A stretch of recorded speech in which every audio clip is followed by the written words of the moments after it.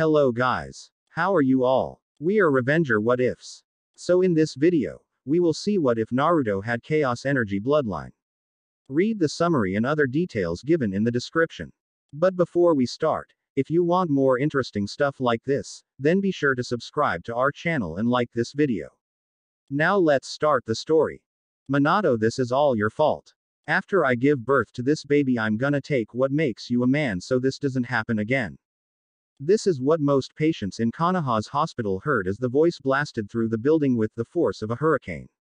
The cause of this was a very beautiful red-haired woman, who was going through the joys of bringing new life into the world. Well, most people would classify it as joyous, however the fiery redhead didn't see it that was, as she was the woman going through all the agony. I'm sorry you have to go through this, Kushina-chan. Groaned out the man whose hand was currently ensnared by his wife's smaller hand, which was crushing his from the sheer pressure of it being squeezed. Anyway, wasn't it your idea to have a child?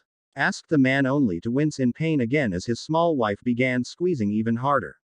What was that? Minato Koi, the woman now identified as Kushina, spoke in a sickly sweet voice before crying out in pain and pushing again. The male, now known as Minato, winced again as he swore he heard some of the bones in his hand begin to crack. The doors burst open and a teenager wearing a mask and had a headband slanted over his eye burst in. The most distinctive feature the young man sported was his silver hair that spiked straight upwards. Hokage-sama, there are sightings of the Kyuubi no Kitsune coming straight at the village. Gasped out the young man as he panted, evidently from the speed he had been traveling. Everyone in the room froze, except Kushina, who was still trying to push the baby out. Kakashi, please tell me this is some sort of stick-twisted joke, otherwise you better start digging your grave immediately, whispered Minato in a hushed voice. Kakashi shook his head rapidly. I'm sorry, Hokage-sama, but this is not a joke. It will be here in 20 minutes at the pace it is going. Minato swore colorfully. The strongest known Biju was heading straight to their village. This was catastrophic. Trying to stop a Biju was like trying to beat Kushina in a ramen eating contest. It just wasn't possible. Quickly trying to formulate a plan, Minato quickly barked out orders. If anything, this news took his mind off of his hand being crushed. Kakashi, you and every able ninja are going out there to try and stop the demon. We must not let it reach the village walls. Otherwise this village is lost. Go now. With that, the silver-haired teen shot off at speeds that would have matched the Hiraishin. Suddenly a baby's scream rang through the air, snapping everyone in the room out of their stupor. The doctors immediately rushed back to Kushina's aid. Congratulations, Kushina, you have given birth to a perfectly healthy baby girl, spoke the doctor proudly. Minato smiled, until Kushina's scream, once again, pierced the air like a knife. Oh God, we weren't expecting twins, gasped out Kushina as she cried in agony again. Minato was frantic. He needed to go out to confront the demon, but he didn't want to leave the love of his life in the middle of her labor. Kushina, sensing his dilemma, quickly cupped his face with her hand.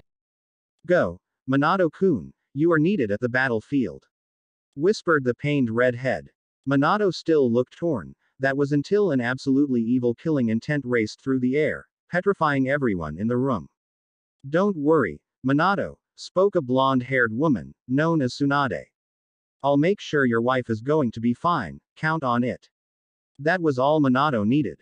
Kissing his love and promising he would return, he shot out of the room in a flash of yellow. It had been 20 minutes since the Kitsune had begun its attack. Already the death tolls were staggering. Over 1,000 people had already died and it was steadily climbing. Minato was distraught. He had tried to come up with a plan. Unfortunately, he had no idea what to do. Jiraiya, his sensei, was currently out there rallying the troops. His thoughts were interrupted when an aged man strode through the door. This man was known as Sarutobi Hiruzen, the Sandaime Hokage. Minato, there is only one way we will win this fight, spoke the old war veteran. We need to create a Jinchuriki. Minato looked at his predecessor in disgust. There was no way in the 9 layers of hell would he subject a child to that fate. Just as he was about to voice his protest, Sarutobi cut him off. Look, Minato, I don't like this any more than you do, however it is the only surefire way to stop a Biju. I will perform the sealing. You need to raise your family and are a much more suitable person for the Hokage spot than me. The old man explained. Minato sighed. Sarutobi had raised some valid points. Fine then, but use one of my children. Kushina was carrying twins. If there is a boy, take him. I will not subject a girl to the torment as more horrible things can happen to her than a boy. I might not always be able to protect the child. I will summon Gamabunta to aid you. Farewell, old man. Sarutobi nodded his farewell and left in a swirl of leaves. Minato sighed and left for the battlefield. Moments later Sarutobi burst into the room Kushina was residing in and his face fell. She looked so peaceful even with all the killing intent, cradling her daughter. He looked to the left of the bed and saw a crib with a baby boy inside. Making himself known he walked into the room. Kushina, I have made a plan to stop the Biju. We have no choice but to make a Jinchuriki. We will be using your little boy as the host. Minato will never use someone else's child. When Kushina heard this she flew into a rage. What? Have you finally gone senile, old man? I'll never let you use my little Naruto for the prison. Minato wouldn't allow it. Sarutobi sighed. He knew this was going to happen. He prepared to tell Kushina a lie, knowing that it would rip the family apart if she knew the truth. I know Minato would never agree. That is why I knocked him out. Right now we need to defend our village. I'm incredibly sorry Kushina-chan, I will perform the sealing. You and Minato were like a daughter and son to me. With that he snatched Naruto from his crib and left for the battlefield with Kushina screaming at him to bring back her child. Sarutobi arrived back on the battlefield and his anger rose. All around him were dead and wounded. Minato appeared beside him and quickly summoned Gamabunta. With a quick farewell and thanks Sarutobi proceeded to summon the Shinigami, sealing the mighty Kyuubi no Kitsune in the small body of Naruto. I'm sorry. Namikaze Uzumaki Naruto, I'm sorry as burden falls to your hands. But you will have a loving family and you'll grow strong. With those final words the Sandaime Hokage, also known as the god of shinobi, passed away. Minato arrived at the site of the sealing a few minutes later and was horrified at the sight he saw. Instead of looking at a normal little baby he was staring at possibly the most demonic-looking child he had ever seen. The child's little nails were shaped like claws, his canine teeth were already grown and they were definitely razor sharp. And when Minato looked in his eyes, he saw the Kyuubi's eyes staring straight back at him. He noticed the seal was glowing red. As he steeled himself to kill the small boy that was once his son in front of him the boy changed. His nails receded, his canines grew shorter, though they were still there and his eyes changed back to blue, the same type of blue his eyes held. Minato slowly put the kunai away and tentatively picked up the child, prepared to kill it at a moment's notice. However, when little Naruto was picked up he giggled and gurgled at the man holding him, trying to grab the older man's hair he relaxed slightly. Minato smiled slightly at that, but then he remembered what the child had looked like previously. The seal was still prominent on the boy's stomach, however when Minato looked at it again it was now black like it was supposed to be. He came up with the solution that the Kyuubi was trying to break through the seal whilst it was at its weakest as it was brand new, flooding the baby with chakra. But the seal had held fast trapping the demon. However, as Minato raced back to Konoha with the baby, a shadow clone carrying the late Sandaime, he pondered what to do with the boy. People had seen the sealing. He couldn't tell everyone it had been killed. Also he didn't want his family to lose face by having a demon holder in their name. They had finally got recognition, and Minato wanted to keep that recognition at all cost. He formulated a plan. 8 years later. It had been a tough 8 years for little Uzumaki Naruto. For 8 he had been on the receiving end of constant hatred. Kicked out of the orphanage at 6, the small blonde-haired boy had hidden away, making a small house for himself in the red light district. It was dangerous for a little boy to be wandering around there, but it was where Naruto felt safest. He discovered he was less likely to be attacked here than anywhere else. However, right now it was midnight October the 10th, today was actually Naruto's 8th birthday. The small child had had enough, to be honest. No one told him of his parents. His hero, the Yondaime Hokage, would never tell him, often directing the questions away. So Naruto decided to sneak into the Hokage's tower to look for any sign of details about him. He had just slipped past 4 Anbu squads and crept into the Hokage's office. Giving the room a through search. Naruto was about to give up until he tripped. He brought his hand up to catch himself on the desk. Unfortunately, or in this case fortunately for the boy, his hand came down on a thumbtack that was sticking up from the desk. Hissing in pain, he shook his hand and a few drops of blood landed on a previously unopened scroll. Naruto was about to turn away when the scroll glowed slightly and unraveled. Curiously settling in, Naruto began to read the scroll. What he saw made his anger skyrocket and blood boil. It was his profile. Profile of Namikaze Uzumaki Naruto, written by the Yondaime Hokage. Top secret. This will not be his OFFICAL records. Name: Namikaze Uzumaki Naruto. Blood type: O positive. Known family members: Namikaze Minato. Father: Namikaze Uzumaki Kushina. Mother: Namikaze Uzumaki Tsukuroka, twin sister. Age: 8. Social standing: Academy student and Jinchuriki of the Kyuubi no Kitsune. Namikaze Uzumaki Naruto is the heir of the Namikaze Uzumaki clan and its bloodline. However, due to the Yondaime Hokage, who is also clan head, not wanting his clan to lose the honor they had recently gotten due to the Third Ninja War, decided to abandon Naruto, saying he was an orphan whose mother passed away during childbirth and father, who died trying to hold off the Kyuubi. This could potentially lead to a lot of problems when Naruto unlocks his bloodline. The bloodline of the Uzumaki clan is very potent. It is called Chaos Energy. This doubles as a stronger, more potent chakra, like the Hatake's white chakra. However, this bloodline is classified as better due to the unique moves that come with this new energy. As the power itself is more destructive, so are the jutsus used. Naruto has the potential to be the biggest chakra powerhouse in history. With the Kyuubi sealed inside him, it steadily increases his chakra as well as chaos energy reserves. Also, if he is trained well enough, he may be able to harness the unfathomable power of Kyuubi itself. It was decided that we hide his burden as it may cause him to go on a rampage. With potential power that resides in Naruto, this could be catastrophic. It is considered that Naruto be trained as a personal weapon for Konoha. We are hoping Naruto doesn't find out about his heritage, as he is the real heir of the Namikaze Uzumaki clan, even though his twin is older by 15 minutes, as the heir of the clan is decided by the amount of chaos energy that they wield, making the heir the strongest in the clan, translating to the strongest clan member being the head of clan. We cannot risk Naruto finding out his clan status no matter what. End profile. Personally, I think this sucked. Please tell me if it did, and any help in writing this would be greatly appreciated. Naruto finished reading the report and growled quietly. He had been lied to his whole life. His life was made miserable, just because of bigoted fools who either cared about their social standing or were just too wrapped up in their blind hatred. Snarling not unlike a fox, he rolled the scroll up and slipped it into his pocket. He had wasted enough time and got what he came for.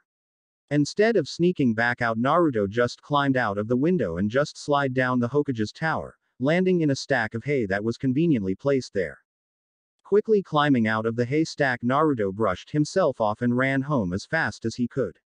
It wouldn't do for the villagers to find him now and discover the scroll he had borrowed, permanently. Unfortunately, luck was not on his side as he ran by a bunch of men who were drunk as newts. Hey ish doer Dion rat, slurred one of the morbidly drunk civilians. Naruto cursed quietly as if by signal. Everyone came out of their houses carrying weapons. Naruto to one look and bolted. Naruto sprinted down the back roads of Konoha, glad for once about his insane stamina. However, he was beginning to wonder where the villagers got their stamina from. Was it just the sheer will to try and kill him that pushed them on? Naruto cursed as he ran into a dead end. Inwardly berating himself, he turned round to find the mob blocking the exit. Naruto looked at the group and grimaced. If they found the scroll, they would take it. He would not allow that to happen. At all costs he must protect that scroll. One of the mobsters charged at him first. Suddenly a small twinge of pain went through Naruto's head. He slid into a very unfamiliar stance, and as the man got in range to strike, Naruto slipped in slightly, sliding past the man's guard and sent a punch straight to the man's voice box with enough force to kill the man. As the man dropped to the floor, the rest of the mob just gawked at him. In all the other beatings they had given him, he had never fought back. This scared them. The demon is breaking free. Kill him before it gains full control, screamed a pink-haired woman. The mob roared and charged. Naruto was effectively crapping himself. He was really going to die here. Suddenly the world began to spin. When Naruto's head stopped spinning, he realized he wasn't in the alley anymore. In fact, he was in a sewer. However, he knew these sewers weren't Konoha's, those sewers didn't have this oppressive, ominous feelings.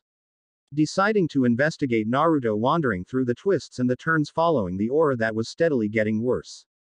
Eventually Naruto arrived in front of a massive gate that was held together but a tiny piece of paper with the kanji, seal, written on it. All of a sudden a massive wave of killer intent struck Naruto full force, making him reel back a bit. Suddenly there was a massive shadow on the other side of the cage and two enormous red eyes with black slits stared back at him. Quickly putting two and two together, he called out, "Oi fox! How did you call me and why am I here?" The massive figure moved into view and Naruto gawked at the sheer size of the beast. It was easily 20 stories tall and emanated power. Well, well, well, my jailer finally graces me with his presence. Boomed a deep voice coming from the fox. Just the voice itself was enough to blow Naruto back a bit, confirming the power wasn't just for show. "Yeah, I came. Didn't really have a choice. Now why did you call me? I have a mob about to beat the shit out of me," asked the 8-year-old. Kyuubi was baffled. No one had ever not been afraid of it. Usually they ran screaming like 4-year-old girls, but this child was different. He didn't care that he was speaking with the most powerful being in existence. "I called you here to have a little chat with you, Namikaze Uzumaki Naruto. We have plenty to discuss. And in here it is as if time had frozen on the outside." Naruto snarled at the name. "Just call me Naruto if you must, Uzumaki Naruto. I have no intention of being related at all to that man." Kyuubi just nodded. It could at least grant that request and not antagonize his container. It wanted this to go as smoothly as possible. It was easier to negotiate with a calm person than one riled up. "Very well, Kit. Now let us begin. I want to help you because frankly I'm stuck here for as long as it takes for you to die and I refuse to be held by a weak container. Now, as you know, you have a bloodline. This is the perfect bloodline for you and me, to be honest, because chaos energy is basically a more potent form of your energy chakra. My energy, called Yuki, is the most potent stuff you will find. Now what I propose we do is let me help you focus your bloodline. It's destructive, devastating and powerful. 3 things that make anything awesome." The fox spoke. This left Naruto with plenty of questions. A few questions, Fox. 1. Why are you helping me? 2. Why do you care how strong I am? 3. How destructive are we talking about here? At the last question Naruto lip curled upwards in a sort of sneer. Seeing this the Kyuubi chuckled, guessing that tonight's revelations had finally made the boy crack. Answer 1. I really don't want to experience the loss of most of my power yet. Answer 2. You currently represent me. If you look weak, it makes me look weak and I will not let that happen. Answer 3. If you released all your chaos energy right now in a chaos blast move, you could probably vaporize about 40 meters of Konoha. Not bad for an 8-year-old. However, you would collapse in the middle of the destruction, getting you executed. Naruto looked amazed. Such power. Hey, I think it's time we gave the village a wake-up call. Oi fox, if I released all this energy and you seep some of your Yuki into me, would I still be able to move? Asked the curious 8-year-old. This made the fox ponder. Technically, if he flooded the child with power, he would still be able to move. I guess so, but why do you ask? However, your mind will probably shut down from releasing so much power. Unless I then took control of your body. Answered the enormous beast. Well, if I can trust you to use my body to get the flaming hell out of there, I can destroy a portion of Konoha, some civilians, and get off scot-free. The Kyuubi smirked at the reply. The kid was going to go down a dark path, and it would be there to guide him down it. You have my word, sworn on my honor as a demon, that I will take you straight home. Naruto grinned maliciously at the answer. Thank you, Kyuubi. Now how would I go about drawing all this energy out? The old demon pondered again. I would say the same way you use chakra. Just dig past chakra until you hit a more evil feeling energy. You'll know if it was mine, trust me, you have already felt it. Naruto nodded and slowly began to disappear from his smirk darkly. Its container was about to unleash hell and he could be free for a few hours. All it had to do now was watch the fireworks fly. Naruto suddenly shifted back into consciousness to see the mob had barely moved. Digging deep, he went past the familiar feeling of his chakra and felt a large, what felt like ocean of darker power.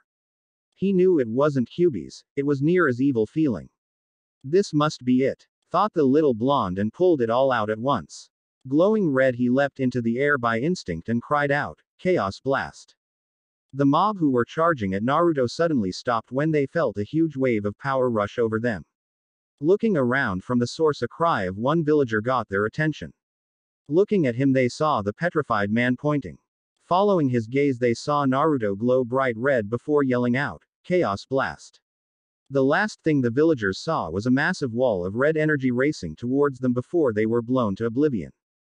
Naruto looked around at the destruction he caused and smiled. That was a pretty awesome move. This was the last thought that ran through his head before he collapsed. As his body began to fall, it jerked and quickly stood upright again. Checking his pockets for the scroll, Naruto raced away. Or what seemed like Naruto. However, he now had blood-red eyes, fangs, claws, and his hair was one hell of a lot wilder. Kyuubi smirked. It felt good to control a body again, even if for just a small time. However, neither noticed a figure watching over the whole proceeding. It had been 5 years since the incident where 40 meters of Konoha vanished with the only sign of it ever existing was a giant crater. No one knew what caused it or had no clue why about 30 civilians died that night. Many people suspected an attack.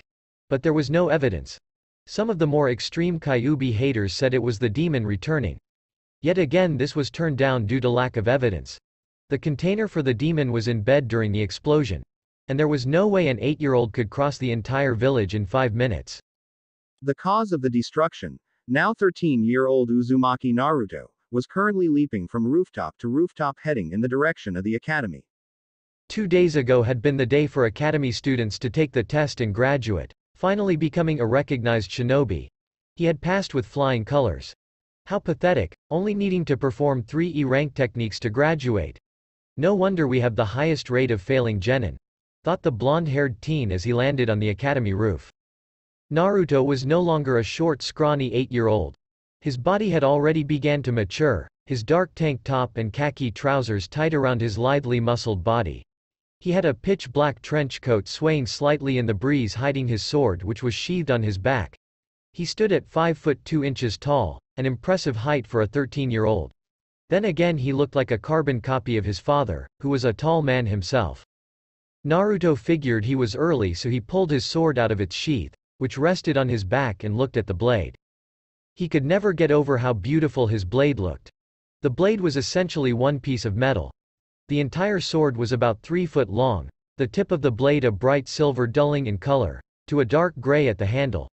The blade was wide at the handle but thinned out at the tip, like a cross between a broadsword and a rapier.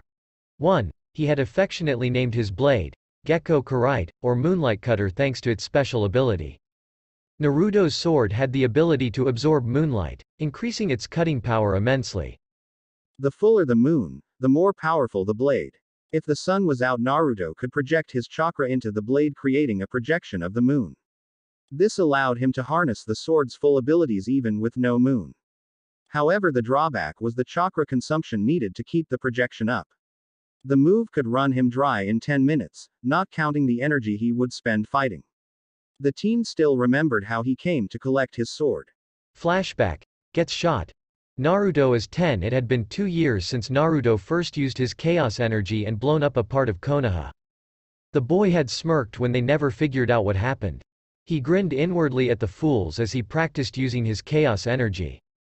He always hid deep in the forest to practice so people wouldn't find out about his abilities. He smirked when he discovered his sister didn't even know about her powers. Evidently, the Yondaime and his wife were keeping it a secret from her. He had found out though that if he didn't have the Kyuubi in his body, Naruto would have killed himself when he devastated Konoha 2 years ago due to his body not being able to handle the strain. He had been practicing for hours and was exhausted. As he tried to draw more chaos energy, his body gave out and he crashed to the floor. Groaning, he woke up to find himself in a sewer again. However, this time there was another presence. It felt extremely soothing. Curiously, Naruto followed the feeling until he walked right into the middle of a grassy meadow. The thing that really caught his attention was the moon itself. Naruto always felt some connection to the moon. He always felt relaxed when he gazed at the moon as it made him feel that someone out there was watching over him. I see you have finally arrived, young one. Naruto spun round and his jaw almost hit the floor. The person in front of him was so beautiful it was mind-blowing. Her skin was deathly pale, yet gave off a beautiful glow. Her hair fell to the curve in her back, pitch black in color.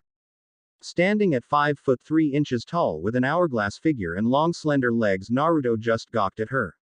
He had never seen anyone so beautiful. The figure in front of him giggled slightly. Naruto shuddered. Her laugh was as beautiful as her. Light and melodious, the figure tilted her head cutely and asked, "Yes. Why are you staring at me like that?" Naruto, still entranced by the woman in front of him, could only utter out one word. Beautiful. The woman blushed. She wasn't expecting such an open compliment. "My name is Tsukuyomi. Hello, Naruto-kun." This snapped Naruto out of his thoughts. Tsukuyomi. Tsukuyomi, where have I heard that name before? Then it clicked. You have the same name as the goddess of the moon, exclaimed Naruto in awe. Tsukuyomi chuckled again. Even though he was stoic and cold, on the inside he was still a lovable person to new people. Naruto-kun, you are correct. I am Tsukuyomi herself. I have wanted to ask you a favor. Naruto was shocked, speechless for the second time in the space of 3 minutes. The deity of the moon wanted to ask him something. I will help you if I can, Tsukuyomi-sama. Naruto spoke quietly. Tsukuyomi smiled again. Maybe he could help her after all. Naruto-kun, I would like for you to wield my blade, Gecko Karite. It is blessed by me itself, having the power to absorb and cut through moonlight. There are rumors of someone wielding Susanoo on this plane. No one should be wielding the sword of a god. However, I trust you. I know no matter how much you hate people, you will only direct your hatred on the source, not everything around you. Please, help me bring Susanoo's sword back to him. At this, Tsukuyomi got on her knees. Naruto looked shocked. Here was a goddess on her knees essentially begging him to help. Walking over to the beautiful full goddess, Naruto crouched down and placed a hand on her shoulder. Tsukuyomi, it will be an honor to complete this task for you. He was immediately tackled by an ecstatic goddess who was thanking him over and over again. When she released him, she placed her hands near the center of her chest. A light began to shine, and a few moments later a blade almost as beautiful as its owner appeared in her hands. Tsukuyomi walked over to Naruto and placed the magnificent blade onto his hand. This is Gecko Karite. It can absorb and cut through moonlight, making it deadly when you are fighting at night. If the moon isn't out or it is daytime, focus your chakra into the sword and think of the moon. The sword will create a projection of the moon, enhancing its abilities to that of fighting at night time. However, this will take a lot of chakra to hold in place, as well as you will be wasting energy as well fighting, so be careful. With that, Tsukuyomi began to disperse into little balls of light that the sword then absorbed. Once the light disappeared, Naruto got knocked out of his mind. Flashback. End. Naruto's hand ran up and down the flat of the blade, caressing it softly like someone caressing a lover. His sword was a very important possession, like an extension of himself. He also treasured it greatly as it was his first ever gift and to keep his promise. The academy bell ringing brought him out of his reverie. Sheathing his sword and placing it on his back, he felt the sword pulse slightly in disappointment. His sword was sentient, having a mind of its own, thanks to Tsukuyomi. As the sword was essentially female, it also liked to be held gently and shown love. 5 minutes later, Naruto strolled through the classroom doors and took a seat as far away from everyone as possible. He never really got on with his class. He always played down his skills and acted as though he was the middle of the class. After all, he saw no reason to show off in the lower leagues. That would lead to overconfidence, and that in turn would get him killed. However, many students didn't realize that and always did their best to show off. Like Uchiha Sasuke and Namikaze Uzumaki Sukiuroka. It disgusted him that they flaunted their talents so obviously, acting all high and mighty just because of their clan status. Naruto had laughed himself senseless when his sister came into class last year bragging she could finally use her bloodline. Naruto, sharing the same bloodline as her, personally felt disgusted. It took her that long to feel such anger, sadness and depression to actually unlock their power? Then again, Kushina had come back from a mission severely injured. It was touch and go, especially when they almost lost her. Pathetic little girl. Well, to be honest, they are all pathetic. They have no idea on what it means to be a ninja. Thought the teen as he lay his sword in the table in front of him and began to pray. This had become a common thing whenever he had the time to do so. It felt like it helped him bond with his goddess, as well as Blade. He ignored all the odd looks until he felt a small weight on his shoulder. He looked up to see Shikamaru, the local lazy genius and one of the only people Naruto didn't mind staring at him quizzically. Naruto watched Shikamaru's eyes wander to his blade and back and shrugged. This was what Naruto liked about Shikamaru and found him tolerable. He never bothered prying into anyone's business. Unfortunately for Naruto, the three people he hated most walked in. Haruno Sakura, Yamanaka Ino and Namikaze Uzumaki Sukiuroka. They was all arguing who should get with Sasuke. Pathetic weaklings, and they wonder why they are so weak. If they spent the same amount of time training than they did fawning over Sasuke, they would be able to take me down, possibly. He looked in front of him and saw Sasuke sitting in front of him trying to ignore all the screeching. Naruto was about to block everything out again and contact Tsukuyomi, or Yomi-chan as she asked him to call her, until a female voice screamed into his ear. Oi loser, where did you get that sword? I command you to give it to me this instant. The volume of the voice deafened Naruto temporarily. He did feel a great deal of rage though. He turned to see Sukiuroka standing next to him, her hand held out expectantly. Whilst Naruto had adopted most of his father's look, Sukiuroka had definitely gotten her looks from her mother. Crimson hair that fell to her shoulder blades, piercing green eyes and a small figure. Naruto just looked at her and chuckled. You think that you are worthy to handle Gekko Karite? Foolish little moon, to learn your place before you ask of something. With that, Naruto swung his blade, narrowly missing Sukiuroka's nose and sheathing it once more. At the Hokage's office, the Junin instructors were watching the proceedings in the classroom through the special crystal ball the Hokage owned. They saw the interaction between the two and the Junin all stared at the Hokage from across the desk. Hey, so the one with the blade is my apprentice, huh? Good. Looks like he has the means to be a great swordsman. He named his sword, meaning he is on some connection with it. Spoke a man whilst coughing every few words. He was Gekko Hayate, one of Konoha's best swordsmen. Kakashi looked at his group and sighed. No offense, sensei, but your daughter seems to be a spoiled brat. Came the comment from the lazy Junin. Namikaze Minato, the Yondaime Hokage, just sighed. He was afraid this would happen. They had been far too lenient with her growing up. As such, she had turned into a fangirl. Sure, she was the strongest kunoichi, but because of her sheltered life, he was positive Naruto had more chaos energy than she did. He was worried about what had happened 5 years ago. That massive explosion and all the missing people worried him. The destruction was similar of that to Kushina's Chaos Blast attack. But he dismissed that, believing Naruto would never be able to harness the power. Lying to Kushina about Naruto worried him as well. He had told her Naruto had died by the time they found him. When she saw the container, he played off the similarities as the child the demon was sealed into as changing the child's looks to the first person it saw with its eyes. Kushina hadn't laid eyes on the boy since. Minato dismissed the Junin and sighed, thinking back on all the mistake he made about Naruto since the Kyuubi attack. Back in the classroom, everything was deathly quiet. Naruto, an orphan with unknown parentage, had just insulted the heiress of the Namikaze clan. Naruto could see his twin's face getting more and more red as time passed on. Hey Oroka, are you constipated? If so, I recommend laxatives. Spoke Naruto in a dull voice whilst he heard a light melodious chuckle from Tsukuyomi. Before Sukiuroka could lay into Naruto, Iruka walked through the door. Standing in front of his desk, Iruka looked around at his students for the last time. Activating the demonic big-headed jutsu, he screamed, "All of you shut up, hell up." The class shut up instantly. Sukiuroka huffed in annoyance and shoved a random kid out of the way to sit next to Sasuke. Naruto just tuned Iruka out until he was deafened once again by a shrill screech. He looked around and saw Sukiuroka and Sakura cheering about being on Sasuke's squad. Naruto tapped Sasuke on the shoulder and gave him a pitying look, as to which Sasuke responded with a nod. Naruto may have hated Sasuke, but he wouldn't wish his kind of fate on anyone. Naruto listened as Team 8, Hyuga Hinata, Inazaka Kiba and Aburame Shino under Yuhi Kurenai, and Team 10, Yamanaka Ino, Nara Skinamaru and Akamichi Choji under Sarutobi Asuma were read out. Then he heard his name.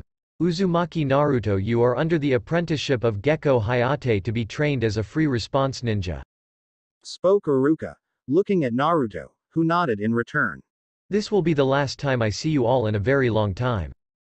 Good luck in your careers. Your senseis will be here in an hour.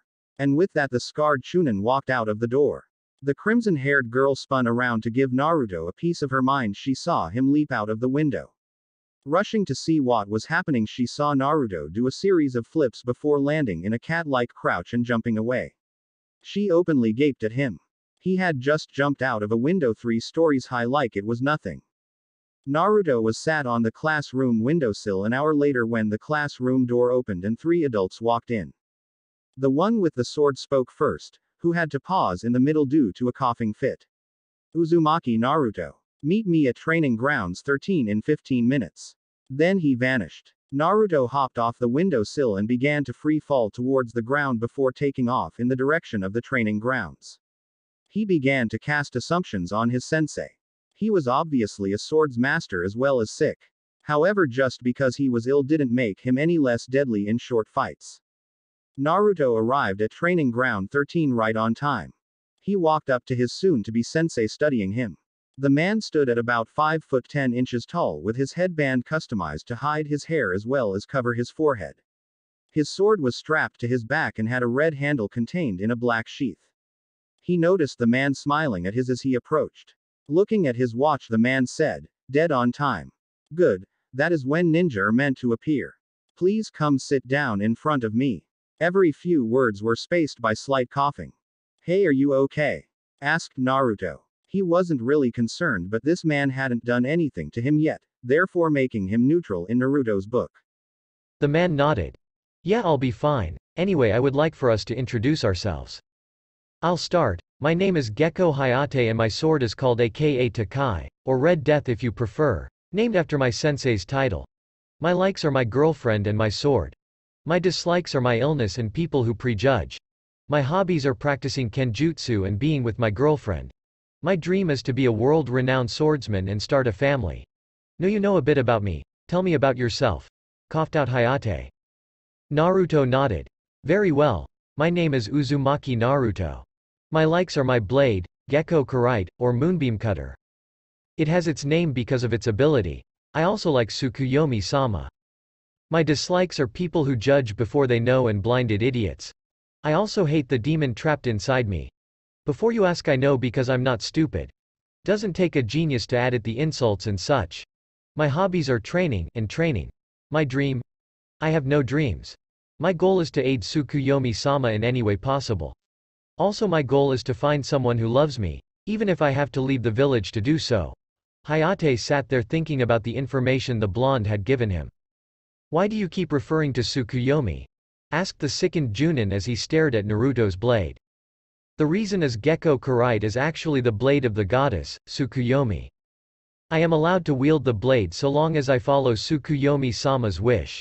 So far she is the only person to care about me unconditionally. Therefore I will follow her to the deepest pits of hell if I must. Spoke Naruto with such conviction that Hayate realized the teen wasn't joking. Anyway, when am I taking the real genin test? There is no way that test at the academy was the actual graduation test. If it was, that was a joke. Hayate looked at his possible student with a mixture of awe and surprise. The kid certainly knew his stuff. He looked underneath and came up with a valid conclusion. Correct, Naruto-kun, that wasn't the actual exam. That exam is tomorrow at 6:30 in the morning on Training Ground 7. You will be taking it with Team 7. I'm sure you remember who it consists of. Naruto's reaction to the team was far from pleasant, indicating he did indeed remember. So I'm taking the test with a brooder and 2 excuses for Kunoichi. Perfect. Tsukuyomi-sama, what have I done to displease you? Hayate then watched Naruto draw his blade, lying it flat on his crossed legs, and begin to pray. 2 minutes later Naruto sheathed his sword and got up, muttering about not visiting her enough his ass. Will I be getting tested by you or Team 7's sensei Hayate-senpai? Asked Naruto as he dusted off his clothes and stretched. You will be getting tested by Hatake Kakashi, Team 7's possible sensei. Good luck Naruto, it will be fun to teach you if you pass. I hope you do. Smiled Hayate as he began to walk away. Naruto looked at the man, quietly smiling. I will make sure I pass senpai, it would be an honor to be taught by a kenjutsu specialist. With that Naruto raced away to prepare for his test. It was 6:30 in the morning when Naruto walked into the middle of training ground 7. Noticing the rest of the team wasn't there, he walked up to the training posts and placed his blade again. The post leaned again, the post next to it. A few minutes later he saw two kunoichi of the team walking into the arena looking half asleep.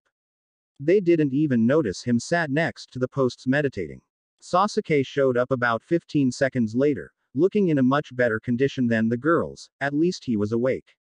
It was just hitting 9 in the morning and Kakashi still hadn't shown up. Naruto didn't mind as it gave him more time to continue bonding with his sword. Sasuke was brooding and both girls were about to blow their tops. Suddenly there was a small wave of wind as Kakashi appeared. Naruto was immediately on guard. He could feel power rolling off him. After getting nearly deafened by twin screeching, Kakashi making up a crap excuse and getting deafened again, Naruto's patiences finally wore thin. Will you two harpies shut the hell up? Christ, next time I work with this team I'm getting earplugs. And Kakashi-san. Think of a better excuse. The three genin from Team 7 spun round to see Naruto stand up, pick up his sword, dust himself off and walk over. Naruto looked at their shocked faces and sighed. You lot need to work on your awareness. I was here since 6:30 on the dot. Been watching you for 2.5 hours without you realizing. Spoke Naruto as he stood next to them. So what is the test, Kakashi? Kakashi I smiled and pulled out 3 bells. Before he could explain those, Sukyoroka butt in. Nay Kaka-sensei, why is the loser here? Shouldn't he be taking his own test? Well, Naruto is here because as he is a free response ninja, designed to work with any and all teams, he has to take a test with a different team. This clicked something inside Naruto's head. Kakashi kept going on about teams. Naruto smiled slightly, something Kakashi caught. Damn, I spoke too much, seems like he is the only one who caught on, something the Kunoichi and Rookie of the Year weren't able to. Naruto ignored all the pointless questions the two females were asking Kakashi and only listened to his explanation. As soon as Naruto heard Kakashi yell go, he sprung into action. Immediately throwing 3 shuriken, Naruto charged straight at Kakashi using high genin speed. Throwing a punch at the man, who had sidestepped the throwing stars, Naruto found his punch blocked, quickly drew a kunai and tapped slightly into his chaos reserves. Naruto's arm speed increased dramatically, catching the cycloptic Junin off guard. Kakashi ducked at the last second only to see a few strands of hair fall in front of his face as he moved faster than Naruto could track to get behind him. Naruto was stunned. He cursed mentally, he had underestimated his opponent, that would have killed him if he was in a real fight. I'm impressed. You actually took off a few of my hairs. I wasn't expecting that, came the voice behind him. Naruto quickly blurred out of existence and reappeared 20 meters to the left of his previous position. He prided himself on speed, but the Junin was easily far faster than he was. I underestimated you. That was foolish of me. I'm sorry that if I insulted you by doing so. Spoke Naruto monotonously as he drew Gekko Karite. Naruto then held his sword out to the side. Tsukuyomi-sama, please, give me your blessing, spoke Naruto as his sword glowed again. The sword pulsed again and there was a woman only an inch taller than Naruto standing next to him. Kakashi gaped at Naruto. He watched what could only be a goddess smile, kiss Naruto and vanish again with a faint pulse of light. He also felt Naruto's chakra levels rise dramatically. I'm going all out, Kakashi-senpai. Lunar gaze. As Naruto yelled his technique, he swung his sword up. Behind him appeared a moon. Kakashi was stunned. This kid could create a moon? Impossible. Yet there was a moon in the sky. This is only a projection of the moon made out of my chakra. With the moon out, Gekko Karite's power increases due to its ability to absorb moonlight, thus giving it a razor-sharp edge. Gekko Karite can also cut through moonlight, it's so sharp. Explained Naruto as he vanished, using his chaos energy to pump power into his legs.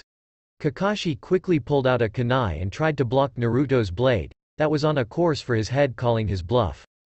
Kakashi was lucky, he also ducked as he saw the sword slice straight through the kunai as if it were butter. He whistled in amazement as he moved in a blur as he reappeared back in the middle of the training field. A very nice blade, you seem to know how to wield it and combined with your speed makes you deadly. I'd say you could kill a low Chunin with the maneuver you just pulled on me. Let's do the 3 ninja basics though. Spoke Kakashi as he settled into a taijutsu stance. Naruto nodded and slipped into his own stance. As soon as the sword was sheathed, Kakashi looked up slightly and saw the moon-like projection had disappeared. Naruto took this time to race over there and land a punch on Kakashi's cheek. Kakashi looked back just in time to see Naruto's fist a foot in front of his face. Ducking sharply, Kakashi's tried to use his momentum to slam an uppercut into Naruto's chest. Naruto, guessing Kakashi's tactic, leaned back until his hands hit the floor, doing a modified back handspring, catching Kakashi off guard, earning the Cyclops a kick to the face, sending him back a few meters. Though the kid seems to pride himself on speed, doesn't mean he lacks the power, thought the silver-haired adult as he rubbed his jaw slightly. He looked back at Naruto, who was running at mid-Chunin speeds. Naruto got within 10 meters, then increased his speed again, throwing a knife hand attack to his midsection, which was dodged just slightly, so he followed by planting his other hand on the ground to twist his body, giving him added momentum to his kick, which skimmed Kakashi's legs. Your taijutsu is unorthodox and has slight openings, but I would guess mid-Chunin due to your speed. Now then, lesson 2, ninjutsu, if you know any. With that, Kakashi went through hand signs at a high genin pace. Naruto instantly recognized them and began his own at low chunin pace. Kakashi finished first.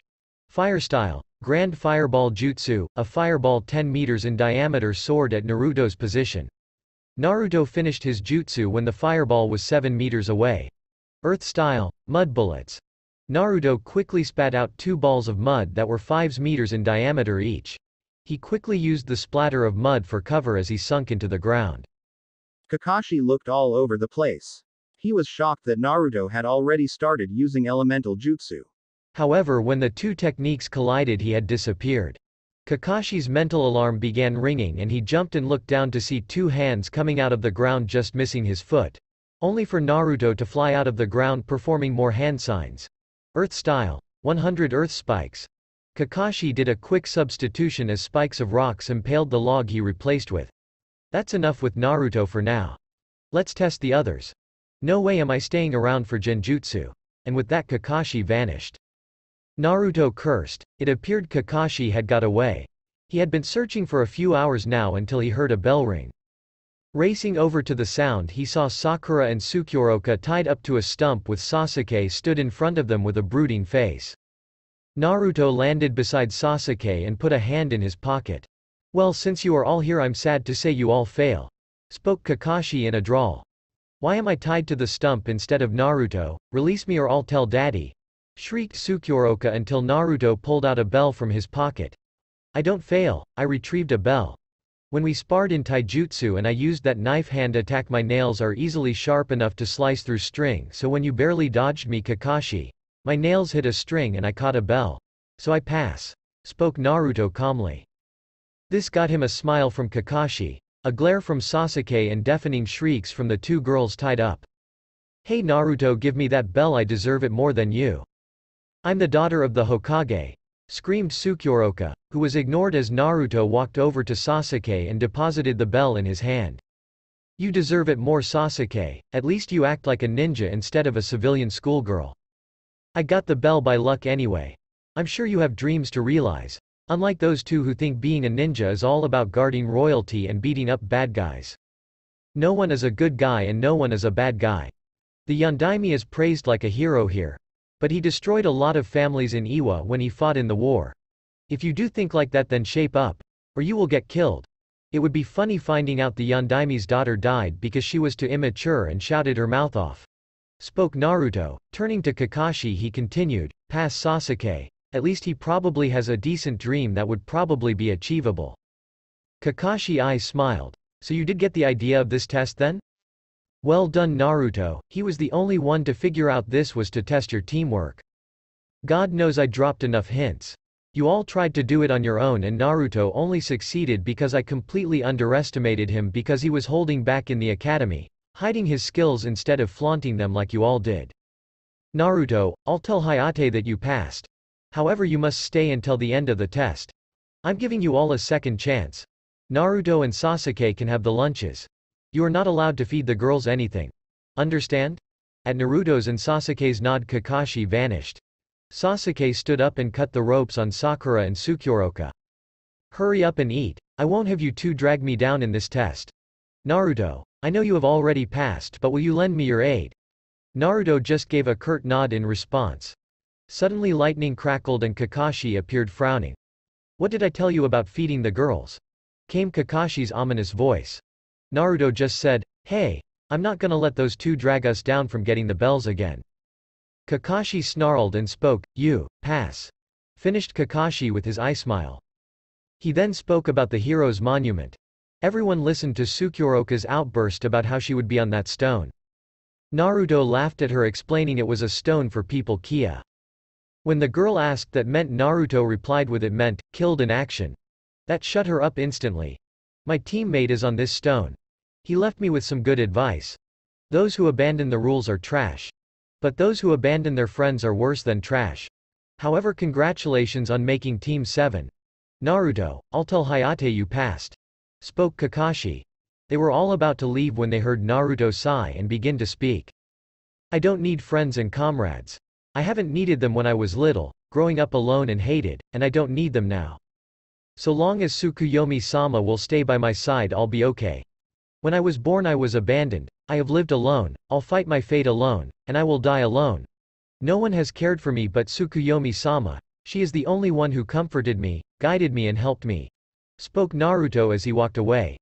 Team 7 stared at his retreating back with mixed looks of shock, pity and one face that was a sneer.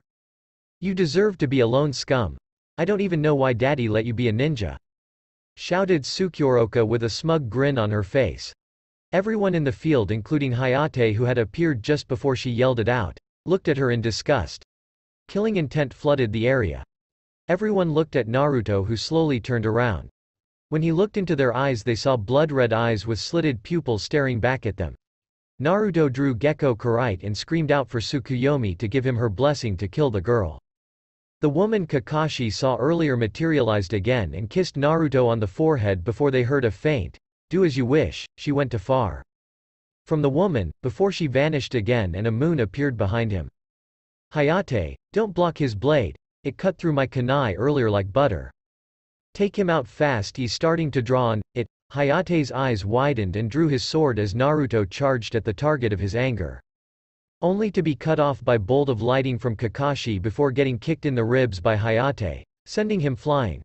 Sword glowing silver. Naruto swung it vertically towards Tsukuyoka in mid-flight and cried, "Eclipsing flash." A arc of silver erupted from the blade tip and raced towards Tsukuyoka. Kakashi appeared and got the genin out of there.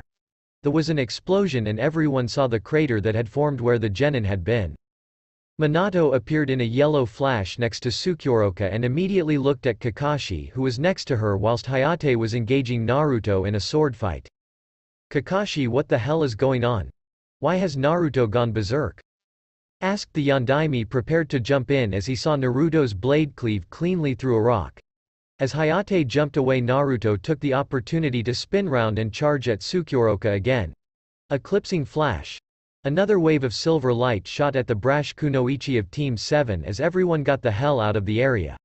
Another explosion erupted as Naruto appeared in front of his twin and swung his blade, only to be knocked away by Minato into a tree head first. Mark my words, you better watch your back when we do missions, I'll make you pay, bitch. Naruto spat the last word as he struggled to get up before falling back down again. Only the adults could hear a faint, "I'm sorry, Tsukuyomi-sama," before he fell unconscious. His grip loosened on his sword as it clattered from his hand. Once they were sure Naruto was out of it, Minato rounded on his 5 subordinates. "Okay people, someone mind explaining to me what the hell was going on?"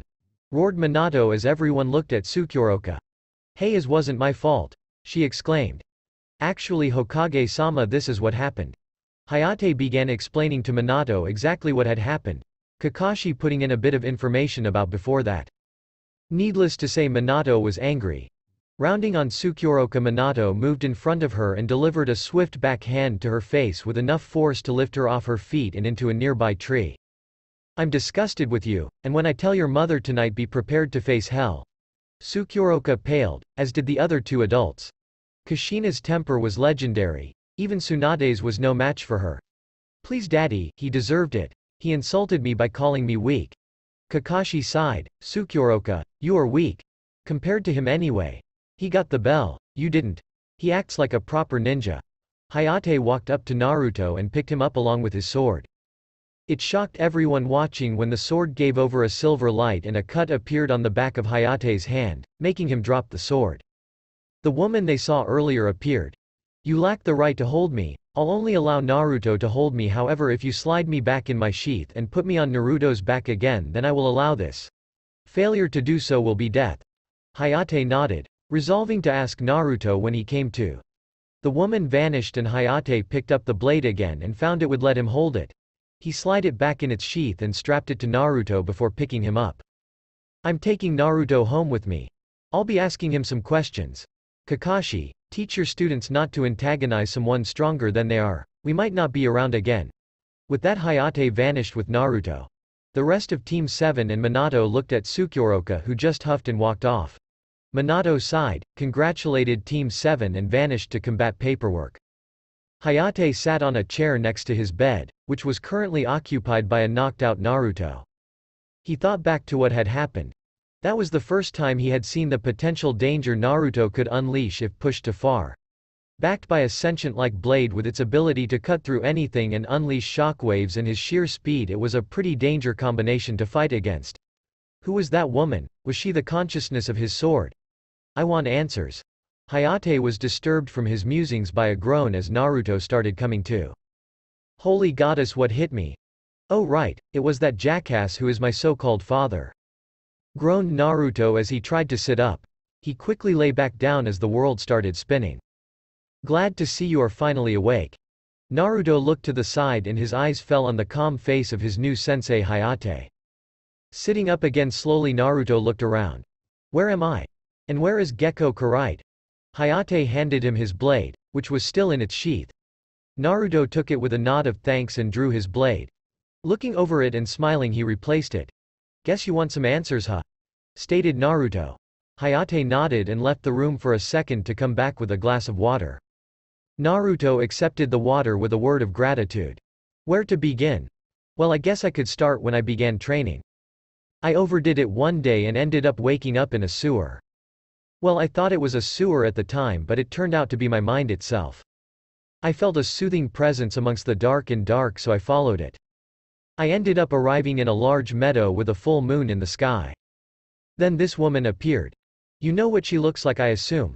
Hayate nodded and Naruto continued. Well, that saves time. Anyway, she came to me because she felt like I was the only one who could help her retrieve the sword of Susanoo.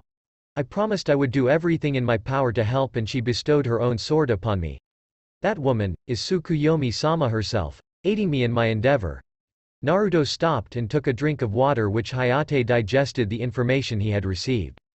Seriously, either this kid is a whacked-out imagination or he is telling the truth, and to be honest, I reckon he is being honest.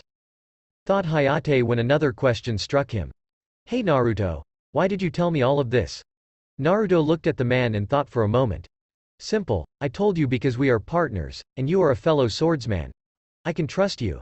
Anyway, thank you for the hospitality, but I really must be going. With that, Naruto stood up and strapped his sheath on his back. Looking back at Hayate, who was about to open his mouth, Naruto guessed what he was going to say and cut him off. I have prior engagements. I thank you greatly for looking after me. I think I could begin to like you. With that, Naruto left Hayate's apartment, sprinting by a purple-haired woman who barely managed to get out of the way. The woman walked into Hayate's apartment and closed the door. Hayate-kun, I'm home. What was that child doing running out of our apartment? She spat the child part out, like it was a bad taste in her mouth. Hayate noticed how she regarded Naruto and sighed.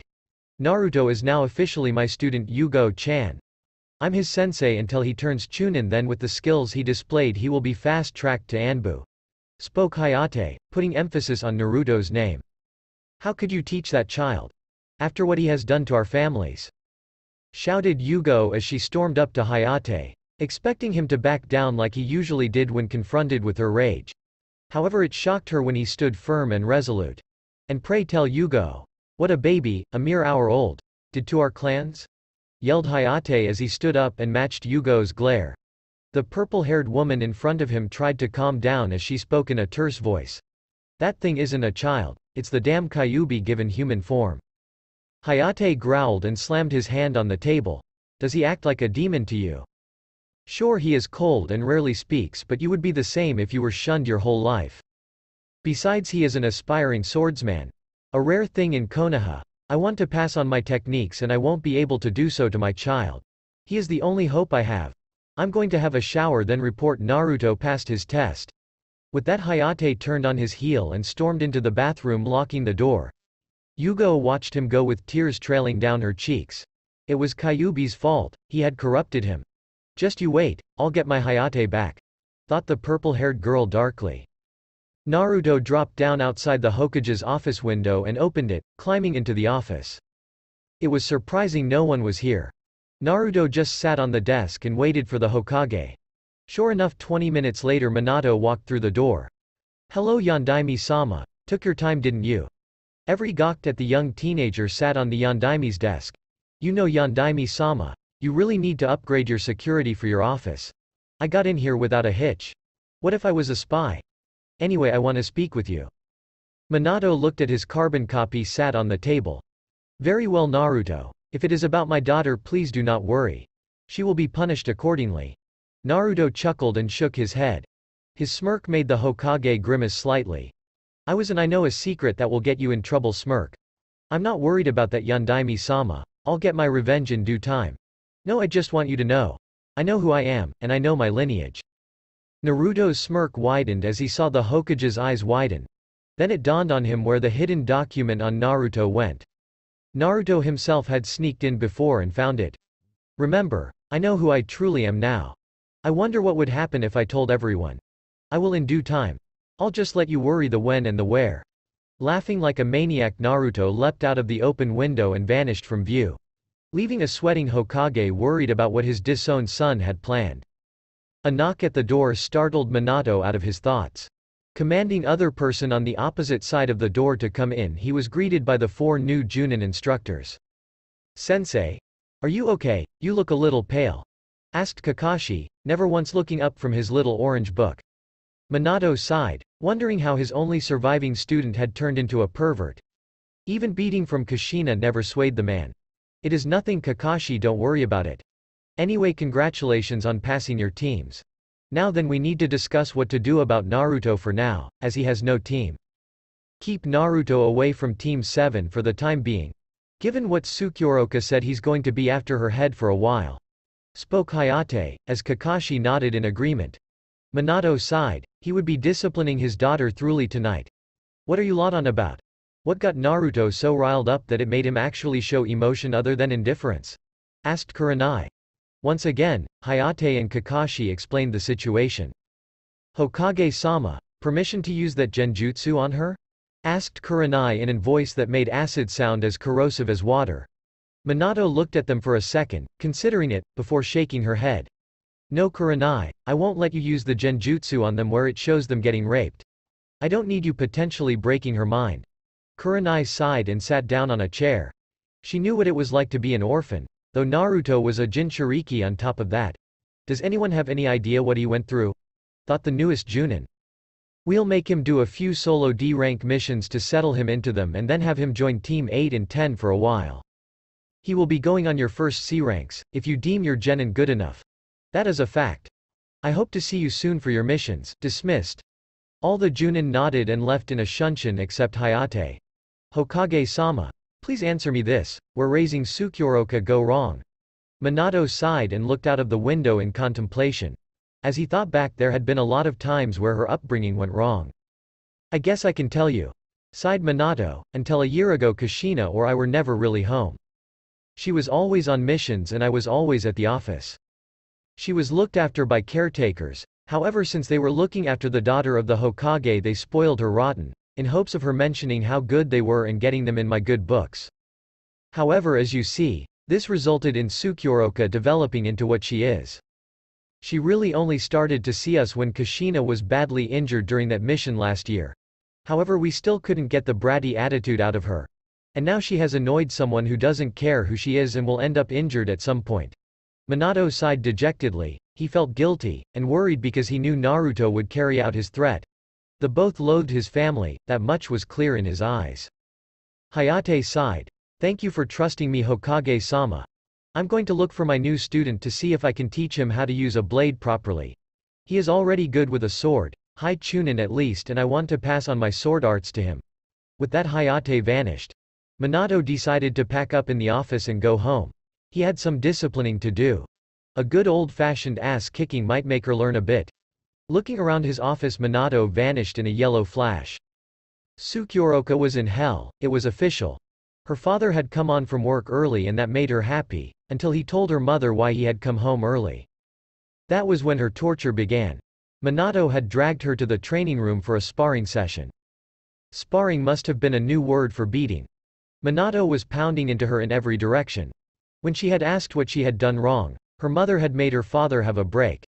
Then when she thought her mother had stopped her pain, Kushina began beating her around the floor. She may have suffered a terrible injury a year ago, but she was still strong enough to put her daughter in her place. This continued well on into the night. Hayate sighed. He hadn't been able to find Naruto anywhere. It was impressive, though a genin hiding from an ex-Anbu member for at least 5 hours. Hayate knew Naruto would still be out training. It was nighttime, and on top of that, there was also a full moon sitting high in the sky, meaning Naruto's sword was almost at peak power. Hayate raced off to the training fields, hoping to find Naruto in one of them. All he had to do was focus on where the moonlight shone brightest. He felt an increase of power and raced towards it.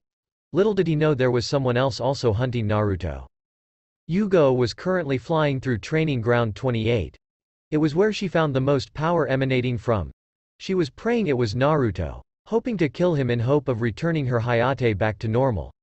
Sensing a massive influx of chakra, she quickly made her way over to where the energy was coming from. She was surprised to see Naruto bathed in moonlight before hold his sword parallel to his body. Just as he was about to start, his body stiffened and he looked right at her. Naruto was looking at a tree. He knew it wasn't just a tree though. His chaos energy, as well as the moonlight, were screaming someone was watching him. Alright, come on out, I know you are out there. With that, Naruto swung his sword and a beam of light shone directly on Yugo. You are the one who was outside Hayate-sensei's apartment earlier. What do you want with me? Yugo was shocked into silence. This proved he was Kyuubi in her eyes. No normal 13-year-old could sense an Anbu.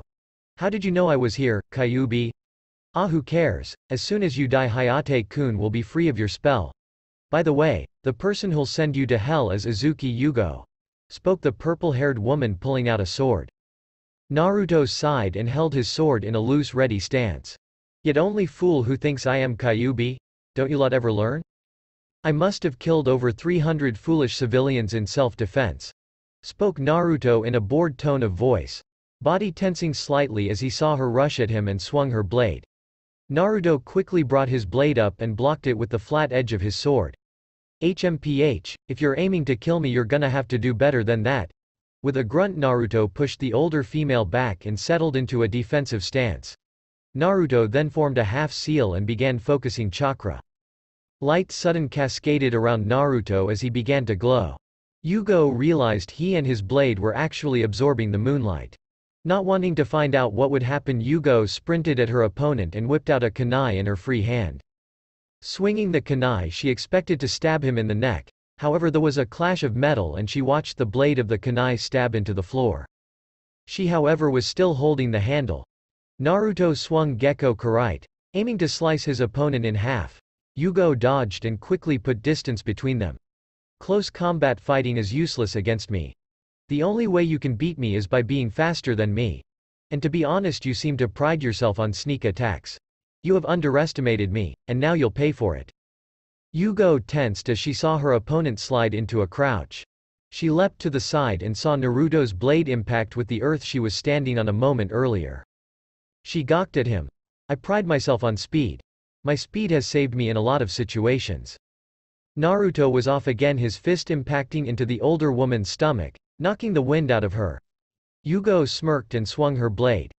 Naruto noticed and was impressed. She took the hit to try and land a killing blow on him. Too bad the swing was far too slow. Tapping into his chaos energy, his sword came up and blocked the blade a foot before it hit him in the chest. He was rewarded by a high kick to his jaw, dislocating it and sending him backwards. Yugo smirked as Naruto flew through the air. Her smirk vanished however when Naruto immediately spun in mid-air and landed feet first onto a tree. She watched in morbid fascination as she saw Naruto relocate his jaw like it was nothing. That was extremely impressive. I underestimated you, I apologize. You are a splendid kunoichi and I would have loved to have gotten to know you. There is no point getting to know a dead person though. Spoke Naruto monotonously and Yugo shivered. It was like talking to Itachi again. Naruto raced at Yugo again and went into a flurry of quick slashes and stabs, trying to overwhelm Yugo in speed. He knew she had more skill and slightly more power than he did, however it seemed he was slightly faster than her. Yugo kept on the defensive, marveling at the speed her opponent possessed. For a 13-year-old to be this fast was unreal. She ducked under one slash and tried to attack Naruto back, but was instantly on the defense again as Naruto's sword was coming on the backswing of the last attack. Having no choice but to defend with her sword, she raised her blade and reinforced it with chakra.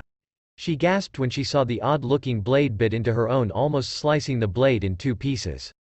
Naruto took this moment of shock to launch a hard left hook straight to her face, empowered by chaos energy, breaking her nose and sending her slamming into a tree, hitting her head hard. Removing his sword from her blade, he examined the opponent's sword whilst walking towards her.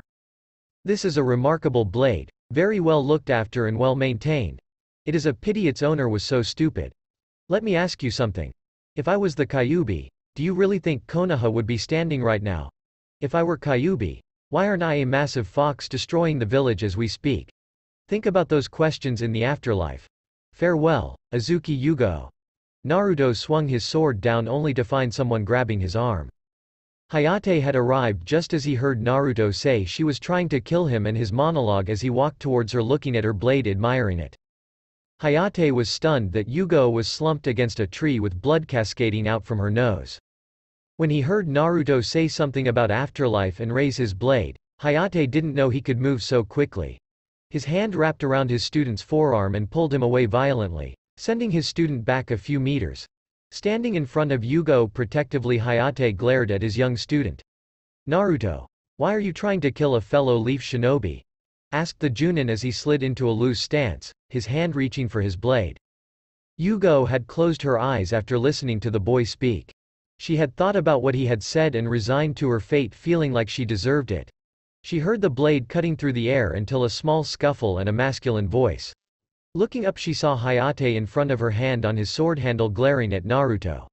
Her eyes snapped to the teen and saw the same emotionless gaze in them.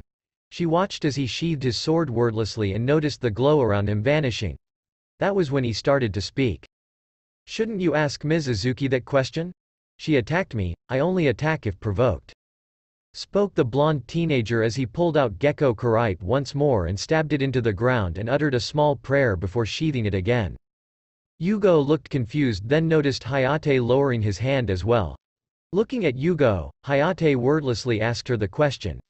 Look, Naruto cut in, my training tonight was ruined and she needs to sort that nose out. How about I come round yours tomorrow at 9 and we can discuss this? Cool. With that, Naruto vanished, not waiting for a reply. Hayate sighed. This was not how he wanted to find Naruto, beating up his fiancée. Turning around, he picked up his love and said, "You got a lot of explaining to do."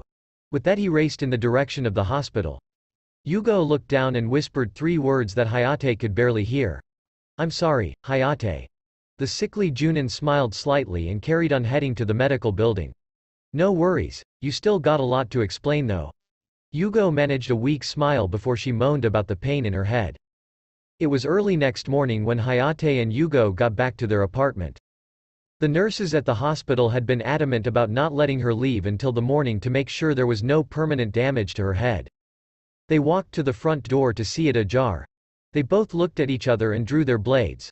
Sliding the door open gently, they heard a small noise coming from the living room. Diving into the room, they saw Naruto leaning back on the couch, sword resting on his lap as he caressed it. Looking up, he spoke up. Took your time, didn't you? Was thinking you weren't going to show. Both adults looked at the time and saw it was 9:15. Sorry Naruto, Yugo just got released from hospital because what happened last night. Now will someone explain what the hell was going on last night? Said Hayate as he sat on a chair looking at the other two people in the room. Yugo sat down on the opposite side of the table with her head down. I think Ms. Izuki should be the one to explain. If she tells a lie then I will correct it. I will no lie however. I will hand over Gecko Kurite if I do, said Naruto in a relaxed voice as he kept stroking his blade, which seemed to be pulsing as if it were content. Yugo explained everything, how the fight went and why she attacked him. How he sliced through her kunai and overpowered her with his techniques till when he had her at his mercy. When she finished, Yugo walked over to Naruto and did something that surprised him.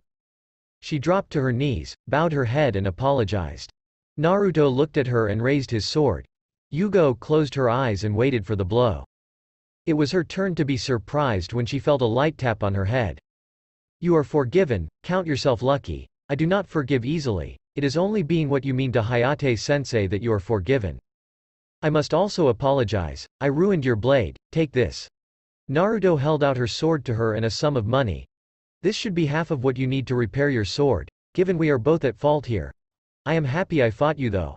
I still have a long way to go though. I only won because you underestimated me, continued Naruto as he rested the items in her arms. With that he stood up and began walking towards the door. Nodding his head in farewell he began to leave when Hayate called out to him. Naruto, meet me at training grounds number 21 in 2 hours.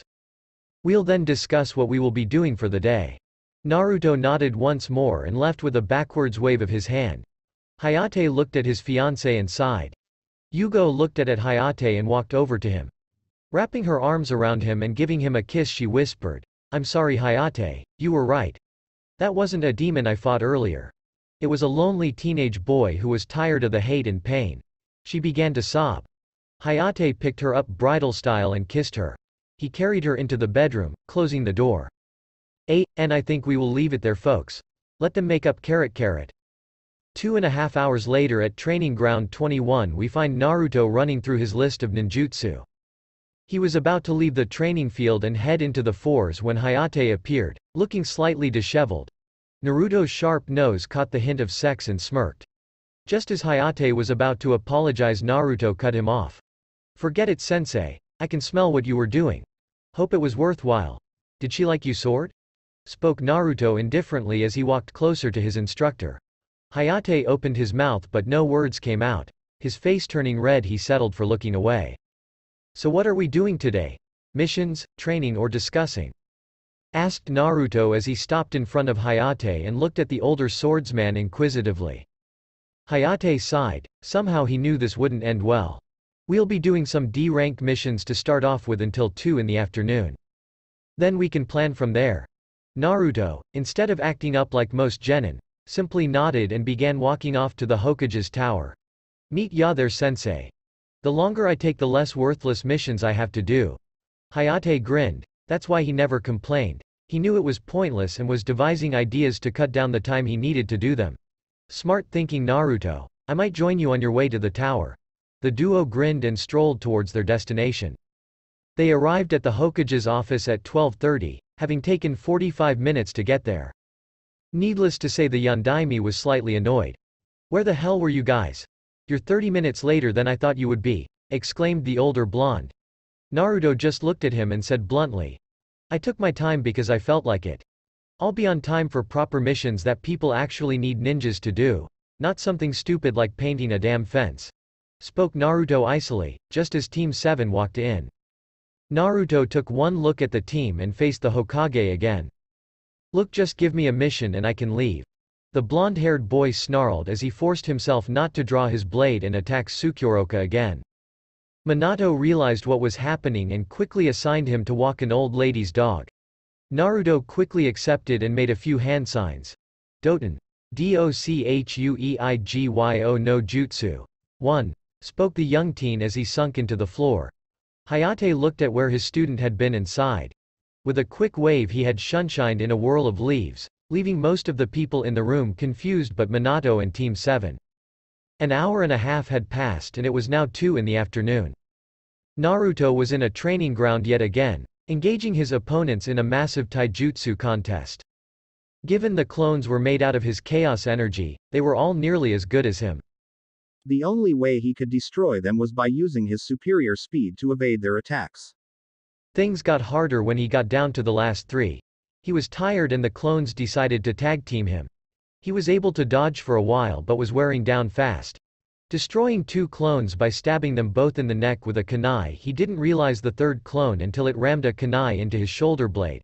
Crying out in pain, Naruto's eyes turned blood red and his pupils turned to slits. Spinning around and lashing out with his new claws, the clone was gutted and dispelled. Hayate had been watching the whole fight. He was impressed with Naruto's stamina. He had made 50 what looked like shadow clones and sparred with all of them on him. The fight became more intense as it went on until he saw the finale. He watched Naruto get stabbed by a kunai. Just as he was about to jump in, he noticed the now more feral look in Naruto's eyes before he gutted the last clone with a claw. Worried that the Kyuubi was taking over, he was about to jump in with a seal when he saw the malicious intent recede and Naruto slump to his knees and pull the knife out. "Well done, Naruto, I'm extremely impressed. You were fighting for half an hour. Do you want to get your shoulder fixed up though?" Naruto looked up and smiled slightly as he saw his teacher appear in front of him. Standing up again, he shook his head and replied, "Nah, it's cool. Furball will fix it up in a few seconds. Anyway, you said you wanted to speak with me?" queried Naruto as he sat down, facing Hayate as he relaxed, feeling the powerful tainted chakra of the Kyuubi run into his wound, closing it. "Yeah. Naruto, as you may have guessed, I have an incurable illness. It will probably kill me before I have kids old enough to actually train. I want to teach you my clan's sword style, so you can pass it on to my children." Naruto was stunned. He knew this was a big request. It wasn't every day someone came up to you and asked for you to carry on their sword style. "How long do you have to live, Hayate-sensei?" asked Naruto somberly. One of the only people that didn't judge him, and he was terminally ill. Hayate noticed him clench his fist, then relax again as he looked up. "If you ever have children, I will teach them your style. Since I have my own style, it will near impossible to learn another, but I will gladly pass on the scrolls of your clan." Hayate nodded simply. He knew that asking Naruto to give up his style to learn his wasn't right. Everyone felt different with a sword. "What type of style is yours, Naruto? I haven't seen it before." Naruto smiled and drew his sword. Looking from his blade, to his teacher, then back to his blade, he charged at Hayate, who quickly drew his own sword and blocked. "Spar with me, sensei. I'll gladly tell you where my style comes from." Hayate nodded and they both began to clash swords. Hayate was impressed yet again.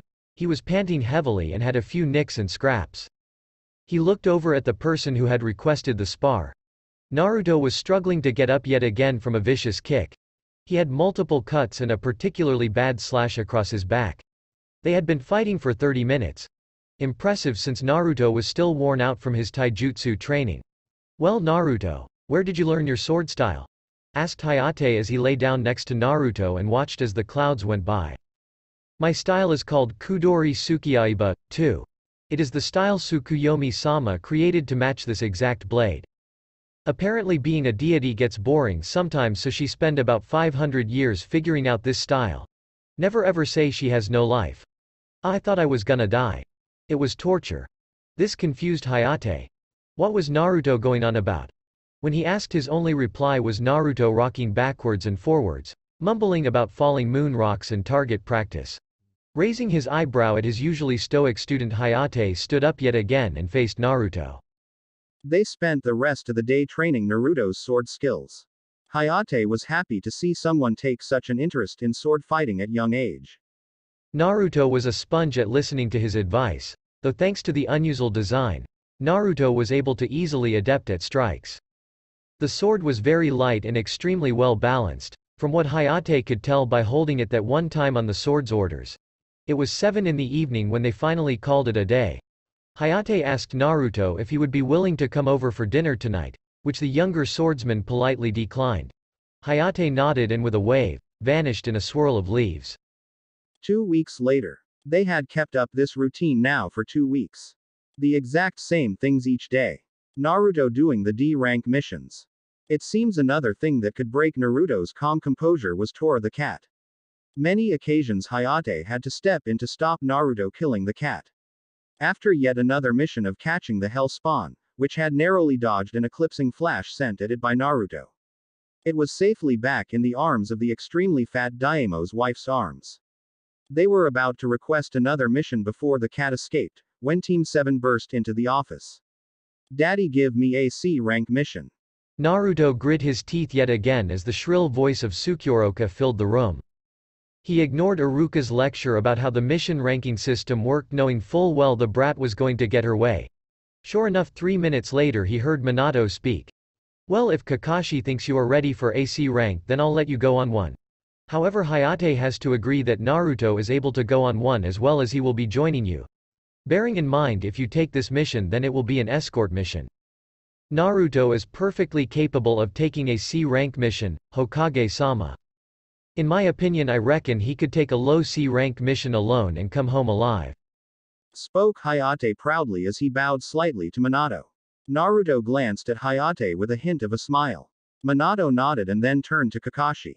"My team is perfectly capable of AC rank. Don't worry, Hayate, I won't let anything happen to your student." Hayate looking at Kakashi with a smile of gratitude whilst Naruto nodded his head in Kakashi's direction. "Why isn't the loser's sensei coming with us?" asked Sukioroka as she looked at the two adults. Naruto twitched at the jab and explained. Hayate-sensei has a terminal illness and cannot do anything strenuous for long periods of time. Therefore he is only able to leave the village for quick day-type missions. Since this is an escort mission and we will be gone a while, sensei will be too sick to be of use. Can we please see the client?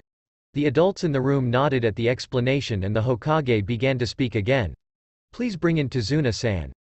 The client was a large man reaching about 6 foot in height and quite round. He also had a massive backpack slung over his shoulders and a bottle of sake in his right hand. He took one look around the room and yelled out, "This is the protection I paid for. A scarecrow, a man who looked like he will drop dead by the coughing, and 4 brats. Can they actually catch a cat?" asked the old drunkard. Naruto's eye began twitching and the client's bottle shattered. Only the adult ninja in the room had caught the movement. A kunai was embedded in the wall, the exact trajectory of Naruto's now outstretched arm. "It is unwise to insult the people you have paid to protect you, Tazuna-san.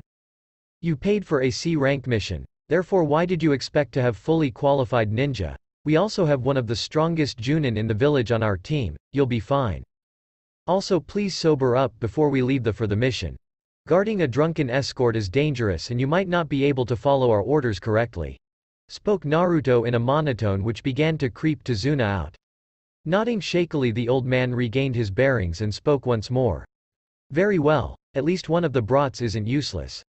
Anyway, you are to escort me to Wave Country and to protect me until I finish the bridge I'm building," spoke Tazuna. "Very well, team, we meet at the West Gate in half an hour. Pack what you think you'll need for a C rank mission. I'll bring spare kits just in case. Till then." With that, Kakashi vanished in a swirl of smoke and leaves. Naruto turned to Hayate and bowed slightly. "I will see you soon, sensei. I will continue my training and will not let you down. Farewell." With that, Naruto made some hand signs and once again sunk into the floor and disappeared. Half an hour later, Naruto walked through the West Gate to see Sukyoroka and Tazuna already waiting for him. "Hello, Tazuna-san, glad you aren't late. Have you sobered up a bit now?" asked Naruto as he walked over to his client and held out his hand. Tazuna looked at his hand and raised an eyebrow. "I thought we got off on the wrong foot. Name is Naruto Uzumaki, pleasure to meet the sober you." Tazuna chuckled slightly and began to shake Naruto's hand. "Yeah, sorry about earlier, kid. You know my name, so I won't bother." Naruto nodded and sat down on a tree branch. 5 minutes later and the rest of the team had finally showed up. "Okay Naruto, I have already drilled my team in on what to take for a C rank mission, but I want to check you know what to take. Also, for this mission you can call me Kakashi-sensei, or Kakashi Taiko, it's your call. List off what you have, also please list off the jutsu you know," spoke Kakashi as he walked over to Naruto and knelt down beside him. "Very well, Kakashi Taiko. I have my blade Gecko Karite, 15 kunai, 25 shuriken and 40 senbon needles. I have a sleeping bag, no tent as it will be an obstruction if we are attacked at night. I have 2 spare sets of clothes and 10 ration bars. My jutsu list consists of Doten, Dochueigyo no Jutsu. 1. Doten. Ganchuso. 3. Doten. Shinju Zanshu no Jutsu. 4. Doten. Doryuheki. 5. Finally my only a rank jutsu, Shuriken Kagebunshin no Jutsu. 6. My blade has a wide range of attacks but it would take ages explaining them. Naruto finished as he showed Kakashi his equipment. The older man smiled and nodded his consent. Very good Naruto. After checking everyone's equipment just to make sure and giving Sakura a whole new backpack, because she had so much cosmetics stuffed into a suitcase. Naruto sighed and quietly apologized to Tazuna.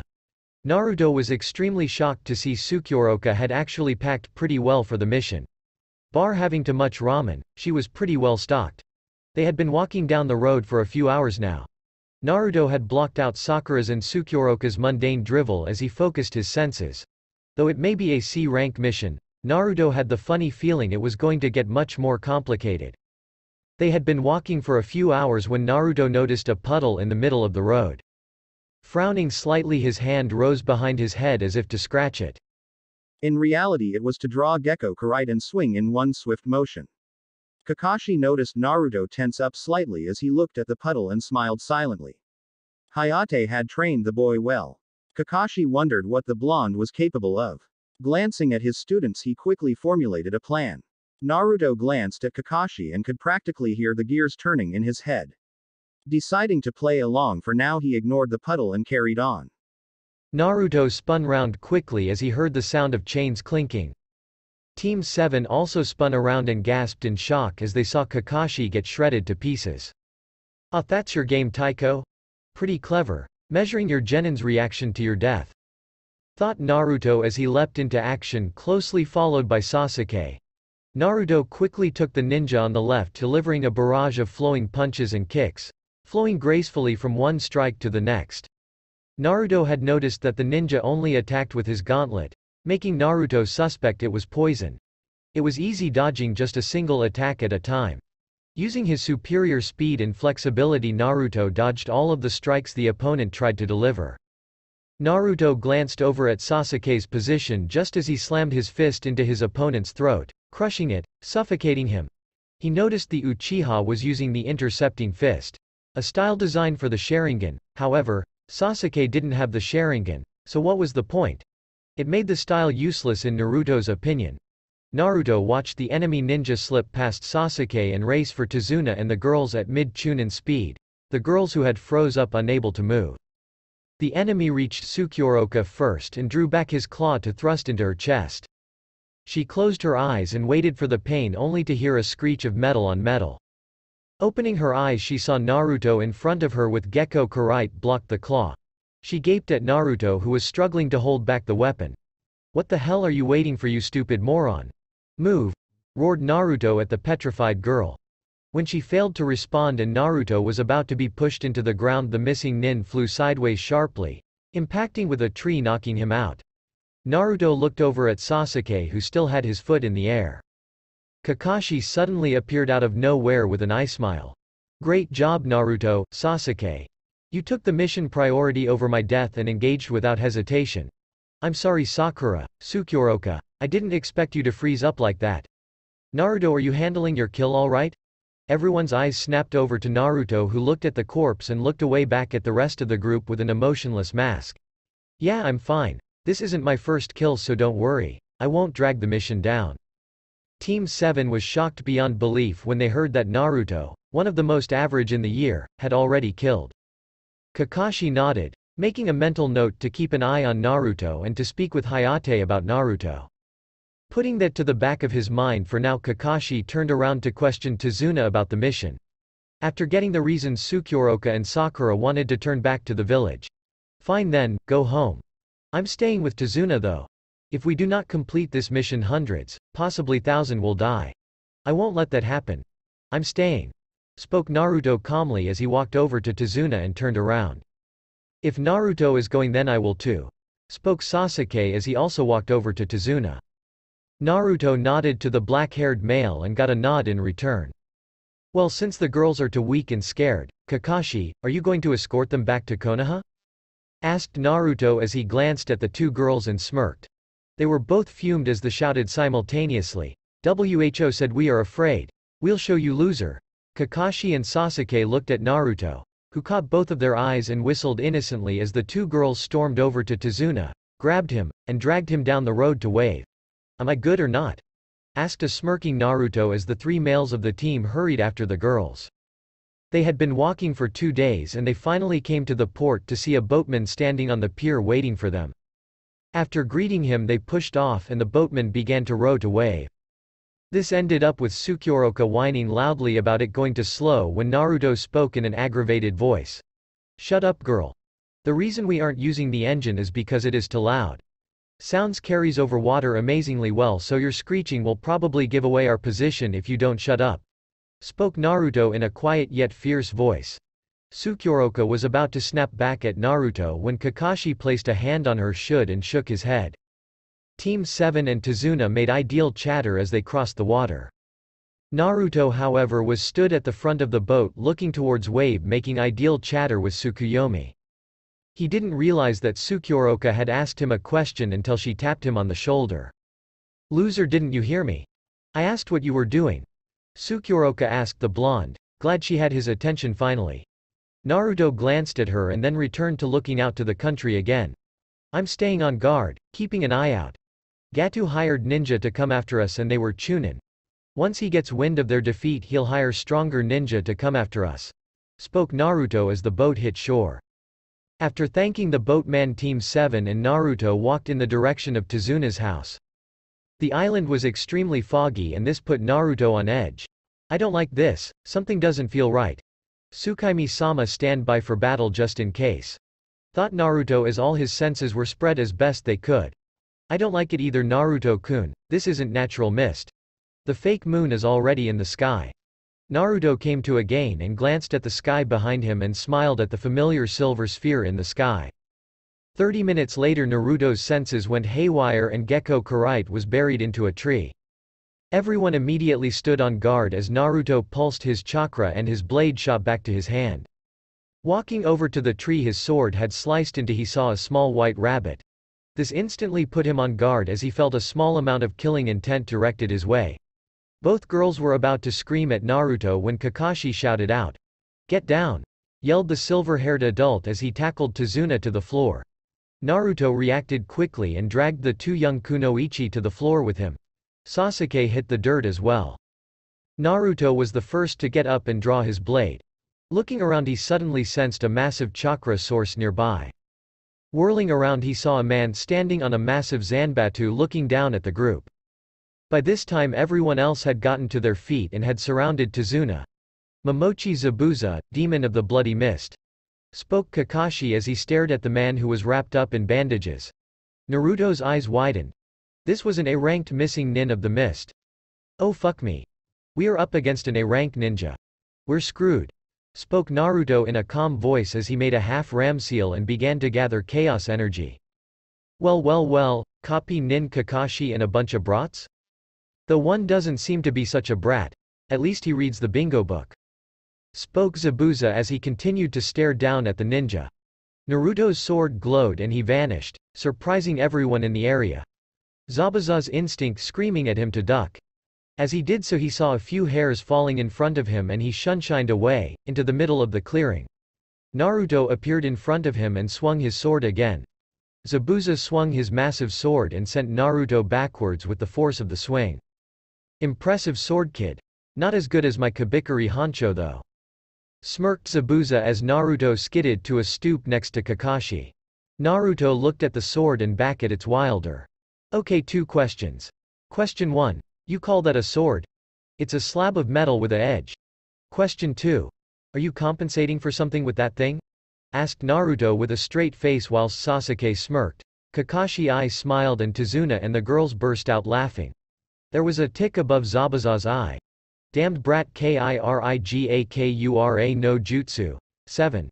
Suddenly a large amount of mist encased the 7 people, immediately putting 6 of them on guard. Suddenly killing intent flooded the area, petrifying the genin of Team 7.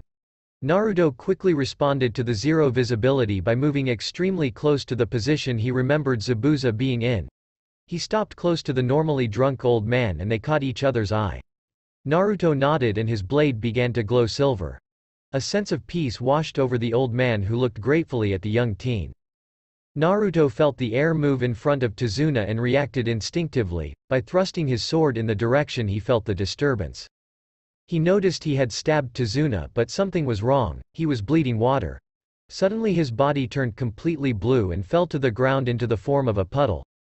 Naruto reacted swiftly by tackling Zabuza out of the way as he appeared behind Tazuna and swung his massive sword. There was no way he would be able to block that kind of strength, without putting them both in danger. Luckily though, Kakashi had a kunai pointed at Zabuza's neck before he could follow up his attack. "It's over Zabuza, give up," said Kakashi, his Sharingan eye-spinning. The swordsman scoffed as he fell into a puddle on the floor. Kakashi looked shocked for a few seconds before Naruto yelled out, "Taiko! Behind you!" Kakashi ducked to see the massive Zanbatu fly over his head. Zabuza, seeing his initial attack fail, slammed his blade into the ground. Using it as leverage sent his foot flying into Kakashi's face.